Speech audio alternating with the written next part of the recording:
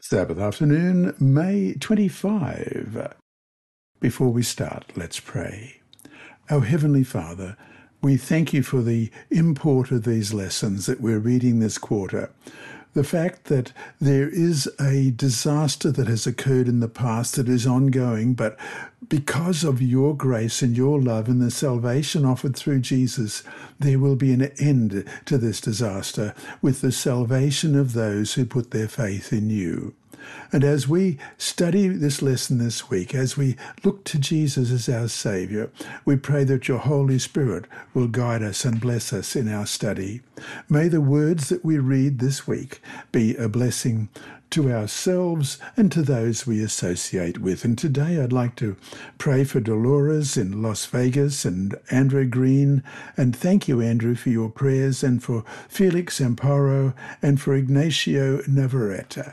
Thank you very much for your contact to me regarding the benefit to you of these readings of the Adult Bible Study Guide.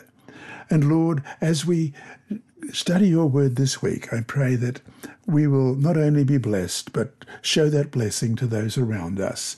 In Jesus' name, amen. Our memory text this week comes from Revelation chapter 12 and verse 17. And the dragon was enraged with the woman, and he went to make war with the rest of her offspring, who keep the commandments of God and have the testimony of Jesus Christ. Let's read that again, Revelation 12:17. And the dragon was enraged with the woman, and he went to make war with the rest of her offspring, who keep the commandments of God and have the testimony of Jesus Christ. Through intensive Bible study, Adventists came to understand the significance of the law in the most holy place of the heavenly sanctuary. Looking into the heart of God's law, they also discovered the significance of the Sabbath, the fourth commandment.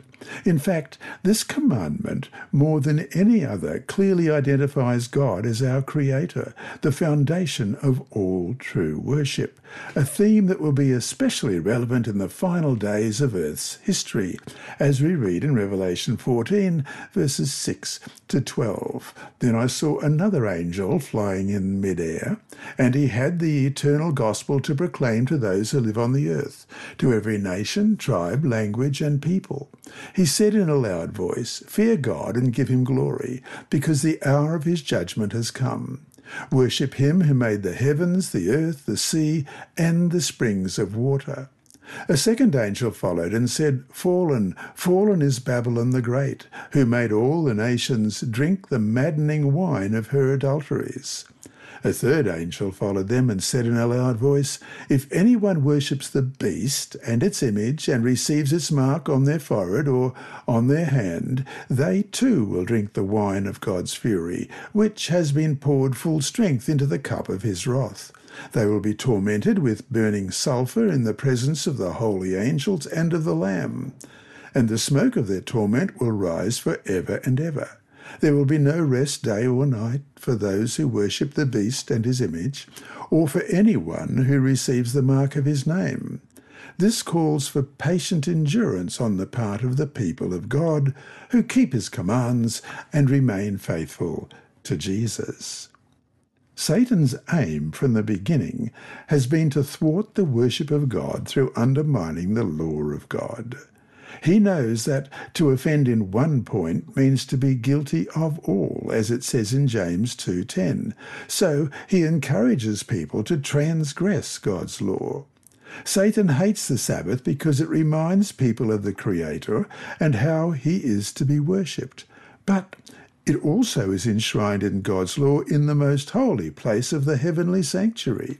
Because the law is what defines sin, as long as people seek to be faithful to God, then his law must continue to be valid, including the Sabbath commandment.